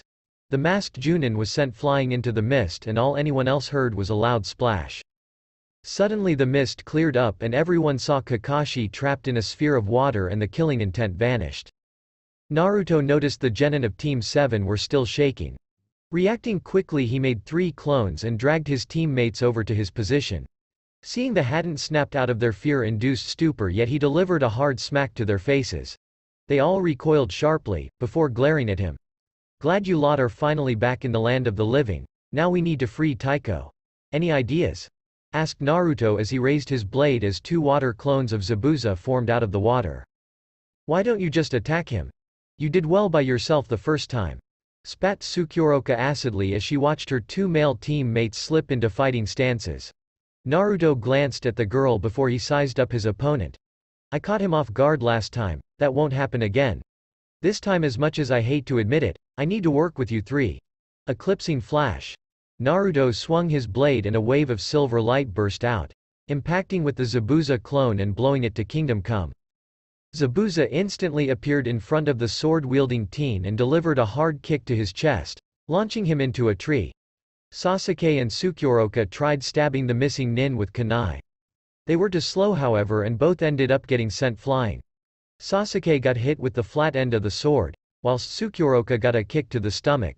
Sakura backed up, keeping herself in front of Tazuna. Naruto, who had recovered quickly, saw Zabuza nearing Tazuna and Sakura. Moving quickly he blasted from the tree he had slammed into, running the water clone through, stopping in front of the undeniably weakest of the group. Whipping out a Fuma shuriken, Naruto yelled out, "Oi Tsukuroka! Catch!" The girl blurrily looked up to see a closed shuriken fly at her. She looked back at Naruto, who was busying keeping another 2 water clones busy, and Sasuke, who was slowly pushing himself to his feet. She then saw the real Zabuza completely unguarded. All of a sudden Naruto's plan hit her in the face. She remembered one of the jutsu he knew and she sprang into the air. Rotating to give her more leverage and power, she channeled chaos energy into her arm and swung as hard as she could directly at Zabuza. Naruto noticed the shuriken flying at Zabuza and smirked. Gekko Karite glowed once more and with a yell, Naruto launched another eclipsing flash at the clones, destroying them both. Throwing his sword into the air and focusing his chakra on the shuriken, Naruto ran through hand signs before calling out, "Ninpou, Shuriken Kage Bunshin no Jutsu." The giant shuriken multiplied from 1 to 20. Zabuza smirked as he saw the shuriken flying towards him. That smirked vanished when he heard the blonde cry out his jutsu and the shuriken became 20. He was then faced with a choice. Either keep Kakashi prisoner and get impaled by 20 massive shurikens, or release Kakashi and dodge the projectiles. Both options were bad in the Mist Nin's books, but the latter option made it so he would come out of the attack alive. Releasing the prison, both adult ninjas sunk under the water. Naruto smirked as he saw his plan work. "Well, it seems she does have some brains, not bad," thought the blonde as raced towards the water as Zabuza emerged, determined not to give him a breather. Sprinting over the water, catching everyone by surprise, he swung, using Zabuza's shock to his advantage. The adult ninja regained his senses just fast enough to dodge, though there was now a small nick on the side of his face. With a roar of rage, Zabuza swung his sword, slamming Naruto into the water. Naruto resurfaced just as he saw a massive wave flying at him, thanks to the water dragons Kakashi and Zabuza produced. "Oh, come on!" yelled the blonde as he was swept under once again. When he resurfaced once more, he saw Kakashi charging at Zabuza when two senbon needles flew out of nowhere, impaling themselves into the missing nin's neck. Naruto watched Kakashi check to make sure Zabuza was dead and then exchange a few words with the hunter who had killed him. Picking himself up, he strode over to his team, giving them all an acknowledging nod. Everyone watched as Kakashi began walking towards them, before faltering and face-planting into the ground. Once he had been diagnosed with chakra exhaustion and Tazuna revealed they weren't too far from his house, Naruto swung Kakashi's limp body over his shoulder fireman style and picked up his blade, which was been lodged into a rock. Holding it in a loose yet steady grip, Naruto spoke up. "Well, let's get moving to Tazuna's then. I want to get there and drop Kakashi in a bed." No one disagreed with the blonde and followed their client. Half an hour later, a building came into view. "It isn't much, but it's home," spoke Tazuna in a reminiscing voice. He swung the front door open and announced his presence loudly. Naruto watched a pretty woman who looked to be in her mid-20s run into the hall and hug Tazuna. Naruto gave a small smile and the familial display as Tazuna introduced them. Naruto walked up to her, still with Kakashi on his shoulder. "Excuse me, Tsunami Tenshi, where could I dump our Taiko?" Tsunami blushed at the suffix the blonde male with the sword, as well as partially in embarrassment that she hadn't realized the unconscious male slung over his shoulder. She also noticed the blade he was holding had some blood on it. "Sure, Naruto-san, follow me please." Naruto nodded and followed the woman down the hall and up a flight of stairs. She led him through a door that had a few beds lined up. Naruto took the hint and placed Kakashi onto one of them. Then he followed her once more back into what seemed to be the living room. "Taiko is in bed. I expected he'll wake up tomorrow," spoke Naruto as he ripped a piece of frayed cloth off of his shirt, slightly revealing his already muscular abs, and began wiping the blood off of Gecko Kurite. 3 pairs of eyes were immediately drawn to the flesh Naruto had just exposed. "We should set up a schedule to keep watch. Just because Zabuza died doesn't mean we can slack off." Sasuke spoke up from the corner of the room. Naruto looked at the Uchiha survivor and nodded his head in agreement. "True, Gato will still have thugs around. We will take watch in 2-hour shifts tonight. We all need to recover. I'll let you 3 decide. I don't mind when my shift is, but I'm going to scout the perimeter now." With that, Naruto threw the rag in the bin and swung his now clean sword onto his back and left the house. And cut. The story ends here. Remember to subscribe and like this video.